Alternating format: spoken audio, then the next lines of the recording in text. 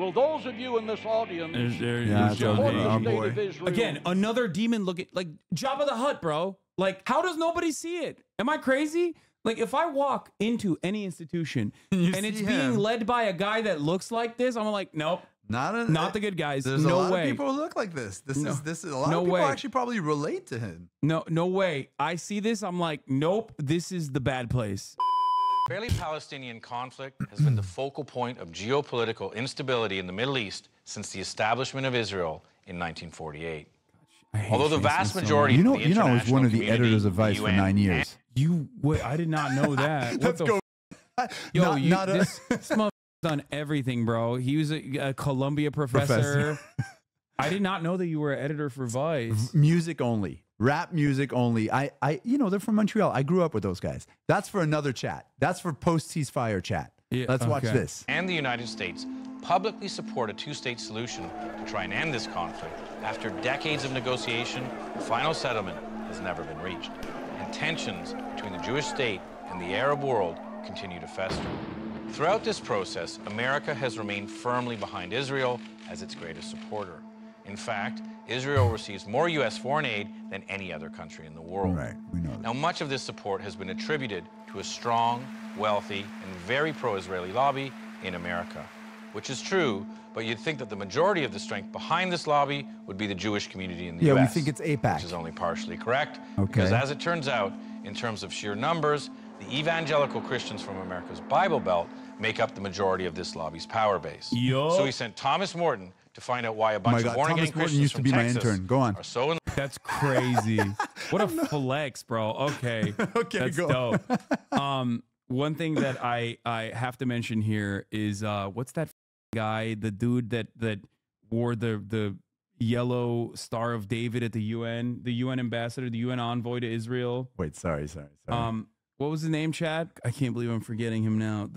No, not Yoav Gallant. Yoav Gallant is the defense minister. Yeah. No, He's human animal. Gilad Erdan. You're right. No, not Concreus. You're right. I think it was Gilad Erdan. Okay. So Gilad did something that was really interesting. No, it's not Eran Morad. That's funny. You know who Eran Morad is?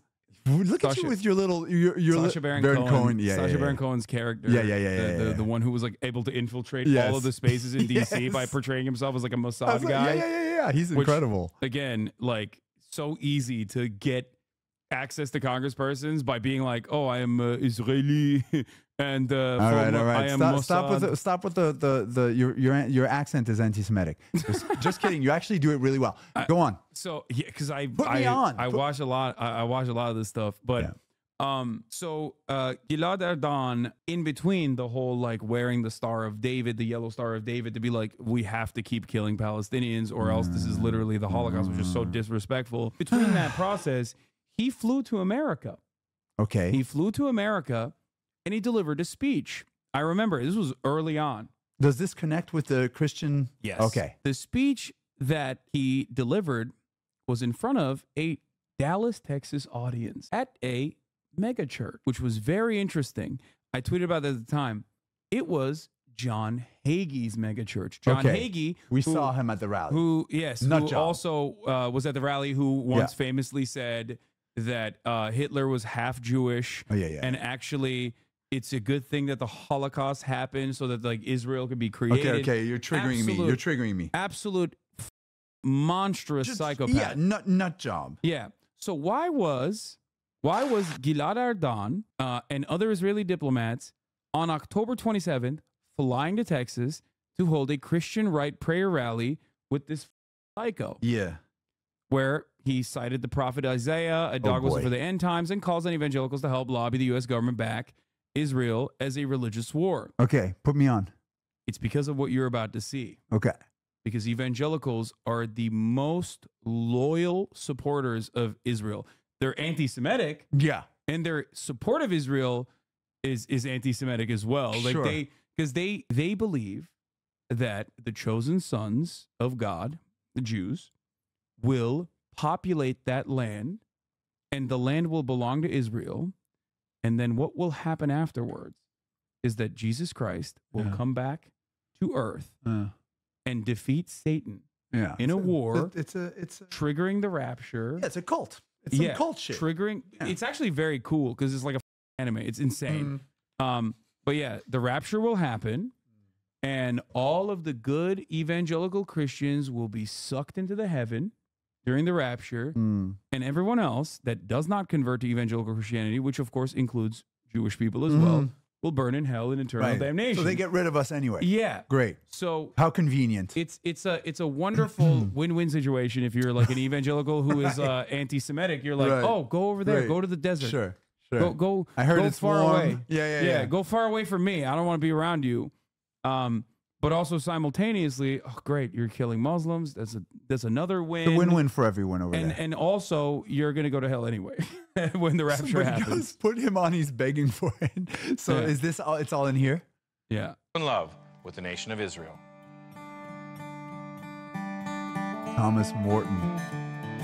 Oh wow. Okay. Can't believe you he interned for you. That's so sick. Yeah. He was our editorial. This may be the Here most it is. important prophetic spot in the entire Bible, because the final act of the book of Revelation is going. Can I just say, yeah. Irvin Baxter, End Time Ministries. Yeah. Already a red flag right there. Crazy. Yeah. Why does this man one with a eye on southern America, drawl, one eye on the Middle East? Yeah. Why is this man with a southern drawl talking about how Israel belongs to the chosen sons of God in the middle of Megiddo? Interesting. Going to begin right here at this place. The Bible teaches that Russia, Iran, Ethiopia, Libya, Turkey, and other nations will come down under a UN flag, and they will invade Israel at this particular point. Can you imagine? Thousands of tanks out here in this valley, rumbling, fighting, firing. He's hallucinating. Can you imagine jet airplanes screaming overhead? The battle is going to be fierce. The horrific multinational fighting. Okay, but just what if he's right? Okay, hear me out. What if it's correct though? He's just preacher is describing is the Battle of Armageddon, which is supposed to happen right here, just as soon as Israel is a fully Jewish state. Which is why a bunch of Christians in Texas have become the most fervent Zionists on God's green earth. While most Americans probably think that the pro-Israeli lobby is largely a Jewish thing, actually most of its support comes from right here in the Bible Belt, where evangelical Christians overwhelmingly believe that Israel has a right to exist because God said so. Go to the phone right now and call that number and say, yes, I'm going to stand with Israel. Isn't that funny how all of those televangelists look like the devil incarnate too? Like, it's just, look at this guy. Like, this guy literally looks like the devil. Well, he's got a little bit of Logan from Succession. That's what the bad guy. like they always look so evil, dude. Like, yeah, like Kenneth Copeland is straight up the spawn of Satan. Have you ever heard him talk about how he had to get Tyler Perry gave us a great deal on a private jet. We had to do it. Like, he is such a villain, dog. How do you not see it? Hassan just said dog. Go on. So, okay, so this is the call gist. that number and say, yes, I'm going to stand with Israel. I'm going to bless the people of the Bible. I'm going to bless God's chosen people. Will those of you in this audience support the state of Israel? Again, another demon looking like Jabba the Hutt, bro. Like, what the? How does nobody see it? Am I crazy? Like, if I walk into any institution and it's being led by a guy that looks like this, I'm like, nope, not the good guys. There's no a lot way. of people who look like this. This is a lot of people actually probably relate to him. No way. I see this. I'm like, nope, this is the bad place. Okay. Yeah, he's gonna look at you and think you're the bad place too. Yeah. Look at you and be like, what is this Turk doing on my lawn? Yeah. Well, it's just like your feet and give a it shout looks of so support. scary. While a lot of Israel's financial support does come from Jewish wallets, there are close to 70 million evangelicals in America versus less than 14 million Jews worldwide. And given that roughly 80% of these Christians support Israel, that makes American Christians the largest pro-Israeli voting bloc in the world, about 4 times the size of the Jewish community on Earth. There's a lot of money behind the Christian Zionist movement. This church behind me, Cornerstone, is one of the biggest supporters of Israel, not just among Christians, but in the world. The pastor here, John Hagee, has raised an estimated $70 million over the course of his ministry. Pastor Hagee also founded Christians United for Israel, Did you or hear that? CUFI, Hagee raised $70 million by 2018. which is the largest pro-Israel lobbying organization in America. Even bigger than AIPAC, the organization most people assume dominates the American Israel lobby because it's the biggest Jewish one. What's dicey about CUFI is that a good deal of their money for Israel is spent on buildings and organizations. That's also funny, by the way. Yeah, CUFI, yeah. Christians United for Israel. That's Why funny. does that mean it? Was that... You know what a kufi is? It's a dashiki. Oh, I did not. Yeah, no. You know the thing that they wore during BLM when they knelt? Yeah, yeah. When they kneeled? I thought it was Is a it kneel? kente. The kente cloth. Kente is the pattern. Yeah. Kufi or dashiki. Anyways. In the Israeli settlements. These are massive Jewish Yeah, communities. did you hear that, by the way? Most of their spending goes directly to funding and facilitating Israeli settlements. Built well within Palestinian territory in violation of international law. The settlements are run by some of the most fanatical Zionists who believe the Bible entitles them to their Kufi is land, the cap. and that ceding any of it Kufi's back the to the cap. Palestinians would You're be right. a Sorry, violation guys. of God's law. God gave them that land. They own that land. The vibrato is crazy. While there's nothing wrong with Christians supporting Israel, the way these Christians have chosen to do so puts them firmly on one side of the Israeli-Palestinian conflict, one that's directly opposed to the U.S. government's official policy, and are using their massive political power and money to oppose the peace plan John Kerry is currently trying to push through. That's the two-state solution that would give the Palestinians the West Bank and Gaza Strip, and the Israelis would get the rest, hopefully ending all the violence.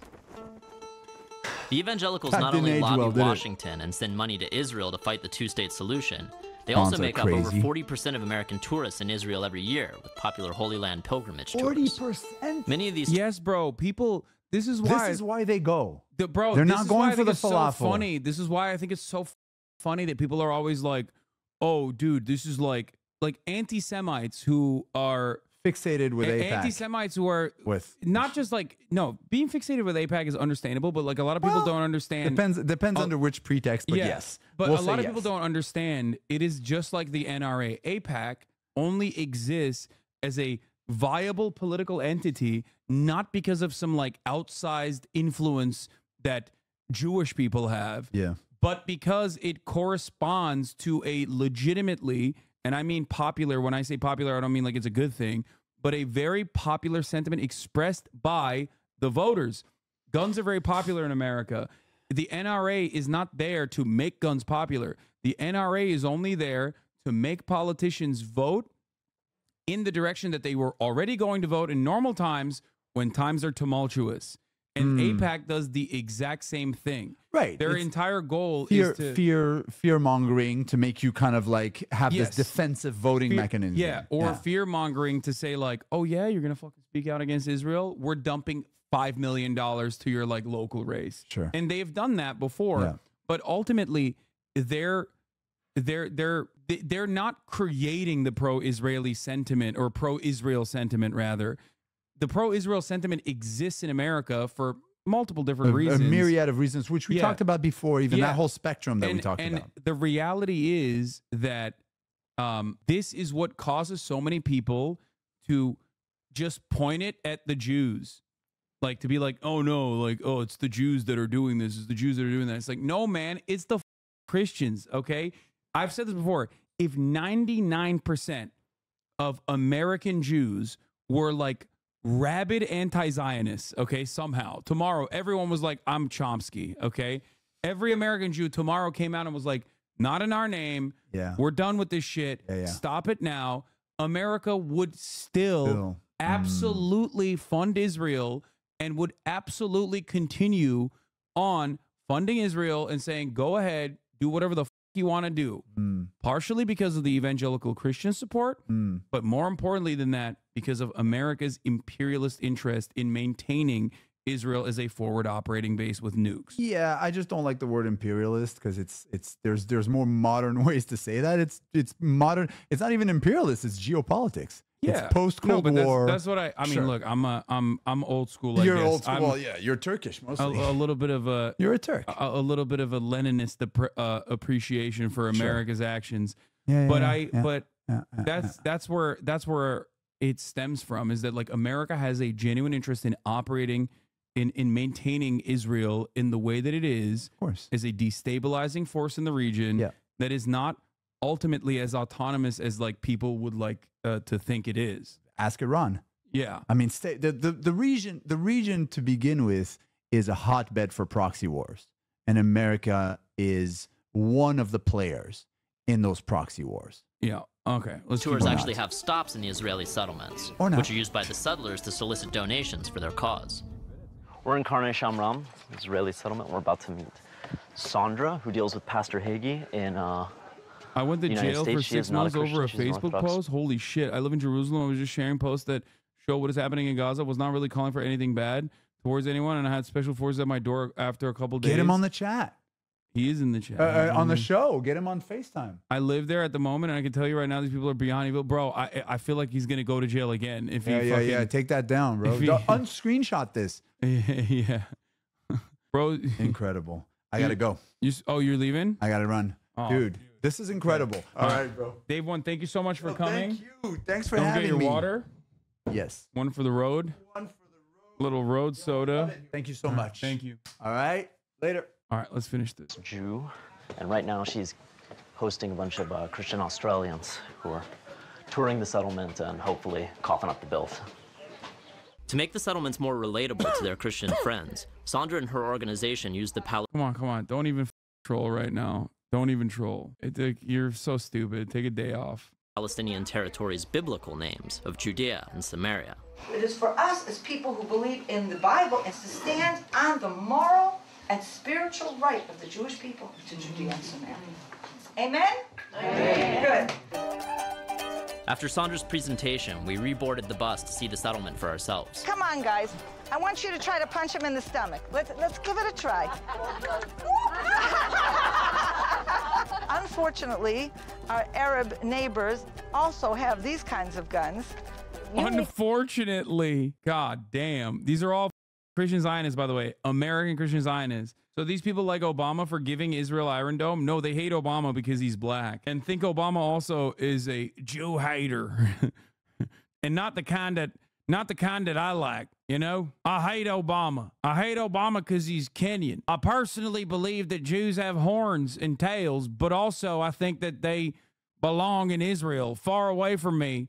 And Obama does not care about them going to Israel. Missoula Star Fox and Zealous Crow, thank you for the 5 community, give the subs. By the way, the tail thing and the horn thing is something that I've directly heard from my Jewish friends that have visited places in the South, okay? Like, we got people who are like direct dick riders of the Israeli state that love funding the settlements, who legitimately think that like Jews have horns and tails, okay?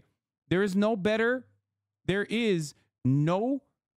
demonstration of like ultra Zionist Christianity and how anti-Semitic that is. I am Jewish, raised in Knoxville, Tennessee, buckle of the Bible Belt, and they openly said I was going to hell. Yep. Yeah. Space lasers is another good one. To be protected with something like this.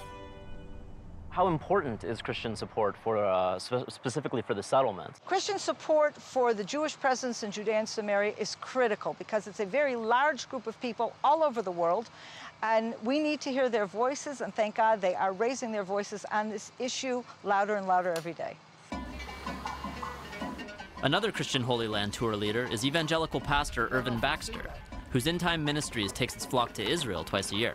The focus of their tours is actually the real reason evangelicals overwhelmingly want the Jews to control all of Israel, which is the actual end times, as in Armageddon.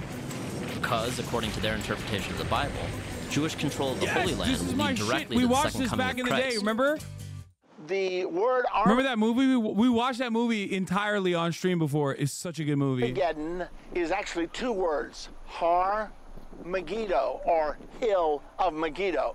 You are standing on the Hill of Megiddo right now. The final act of the book of Revelation is going to begin right here at this place.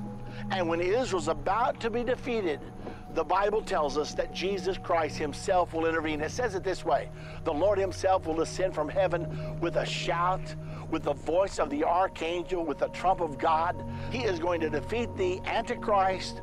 He's going to defeat the false prophet. Both of them will be cast alive into the lake of fire. At that time, Satan is going to be bound for the next 1,000 years, and we are going to crown Jesus Christ as King of Kings and Lord of Lords.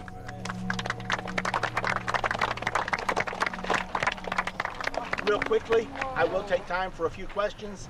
What will be happening in Maryland at that time? Well, I can't tell you for sure if Maryland will still be there or not. In addition to Armageddon, Pastor Baxter's End Times tour hits all the other local attractions associated with the apocalypse, including the most contested piece of real estate on the planet, Jerusalem, which houses some of the most sacred sites for Jews, Muslims, and Christians alike. It's also where Jesus lands at the grand finale of the End Times, which doesn't pan out so great for the Jews. 2/3 of Israel will die. It's Zechariah 13, I think, maybe verse 7, 8, 9, right in that area. Yeah. That 2/3. It's pretty funny that they, like, he doesn't even hide it. He's like, yeah, some of you Jews are going to die. And the rest of you that don't convert to Christianity, well, you're going to die too. You're going to go to hell, I mean. It's insane. It is literally a death cult. Like, it's so psychotic. 2/3 will die. God, I wish David saw this part. 1/3 will be brought through the fire, and that 1/3 will then turn to Messiah en masse when he comes back.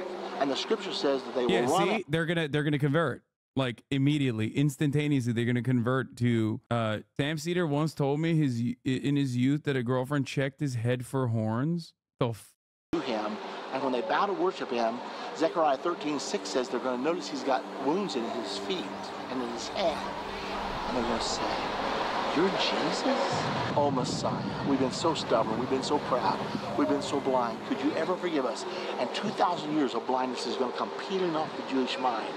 And those of us that have been caught up in the rapture and come with Jesus here too. Oh, because the Christians have been raptured out. All who are born again Yeah. will have been raptured. When Jesus comes, we'll be caught up to meet him in the air. Yeah. And then we will come with him to the Mount of Olives. And so we're going to be watching this whole panoramic thing unfold as the Jewish people turn to their Messiah. We're going to be converting people by the hundreds of thousands during this time. It's going to be the best of times and the worst of times. While the 2/3 of Jews who die are definitely like, dude. These motherfuckers don't miss a city council meeting. Like, bro. Like, my man said, the Jewish mind of 2,000 years of wrong think is gonna be cleared. Okay, think about that. Like, does that strike you as the words of a man who is not anti-Semitic? getting the worst of times into the stick, it's a little less clear how the rest of the world fares in the pastor's end of days scenario.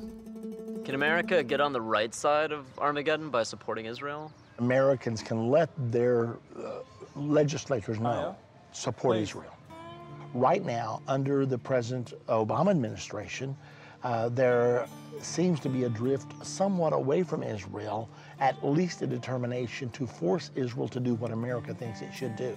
The only way for Israel to endure and thrive as a Jewish and democratic state is through the realization of an independent and viable Palestine.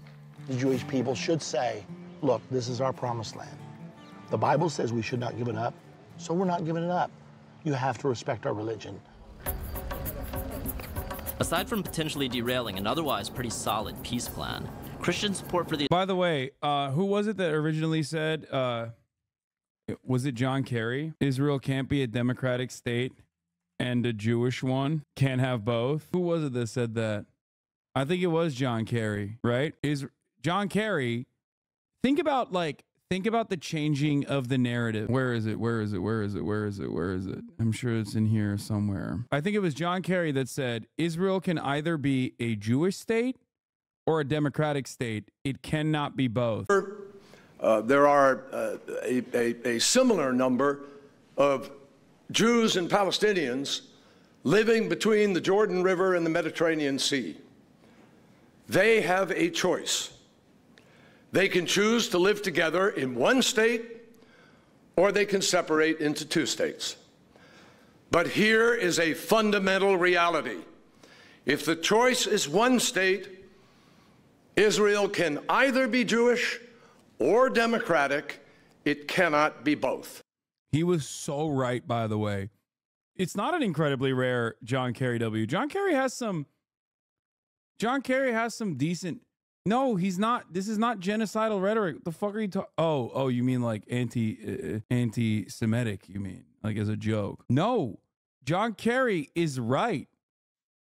John Kerry is absolutely correct. I'm showing this as a moment for you guys to understand. This is a moment of clarity. Think about how far right we have moved from this position. He was absolutely correct when he said Israel can either be a Jewish state, if there is a one state, Israel can either be a Jewish state or a democratic state. It can't be both. He is right. He's absolutely right. He's saying, exactly, thank you for clarifying. He's saying you can't have a Jewish ethno-state and be democratic at the same time, okay? And the reality is, okay, that Barack Obama's sentiment, only a couple years after that, which we just saw here, aside from it up, is a more right-wing position Jewish than that. And democratic or no, before state then, sorry. This was in March 2013. Barack Obama said, through the realization of an independent and viable Palestine. And even this was considered to be like unacceptable at the time. Christian support for the Israeli settlements further makes life a pain in the ass for the Palestinians living nearby, which is exactly what's happening at Beit Jala, a Palestinian village on the outskirts of Bethlehem, where Jesus was born. Javier Abu Aid is also a Christian, as well as an official in the Palestinian Liberation Organization. We met him at a weekly outdoor mass put on by the Catholic Church as a form of protest against Israeli encroachment. 2 years ago, an Israeli court decided to build the wall here, where we are. So basically all this valley that you see here, it's going to be on the Israeli side of the wall. Hello, how are you? Hey, how are you? He's not saying that, though. The qualifiers that a one-state solution can either be Jewish or democratic. For a two-state, he doesn't have this critique. I get the point you're making. He's still a liberal Zionist. Yes, I understand that. For example, he's one of the 58 landowners that are going to lose their land here. It's and are 58 Palestinian Christian families that are going to lose their land here. And you're not talking about, immigrants that came here. You're talking about indigenous population of this land. We are standing now. Ironic, because the OG Christians too. Over a territory that no one in the world, not even the like OG Christians who originally were Jewish. That's who you're fucking killing. You're killing the descendants whose ancestors were the OG Jews who stayed, converted to fucking Christianity, and were the OG Christians. It's nuts, dude. It's fucking nuts. It's so crazy that people literally don't recognize this, where they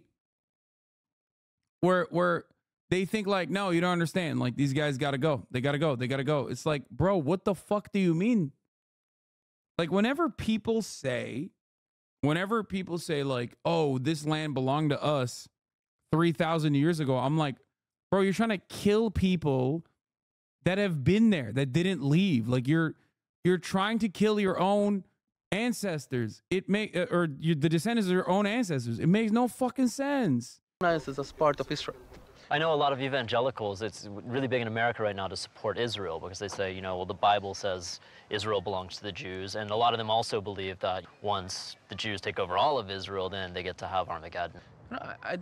I read the Bible, and I never saw that the Bible says that God is a real estate agent. Those Christian Zionist organizations, they are not giving money actually to the state of Israel. They are giving money to the most ideological settlers. Okay. And of course, I don't think that's a very Christian act. If I were a Palestinian Christian, I wouldn't involve myself in this conflict. I'd stay out of it and say, look, I know what's coming. What? I'm going to serve Jesus Christ. When he gets here, he'll straighten all this out. He's gonna Baxter's advice for Christians on the ground is basically just to bunker down and get ready for the inevitable. He and his fellow Christian Zionists in America are working full tilt to make the end of days a reality, and are using the voting strength of their followers to try and get Washington on their side.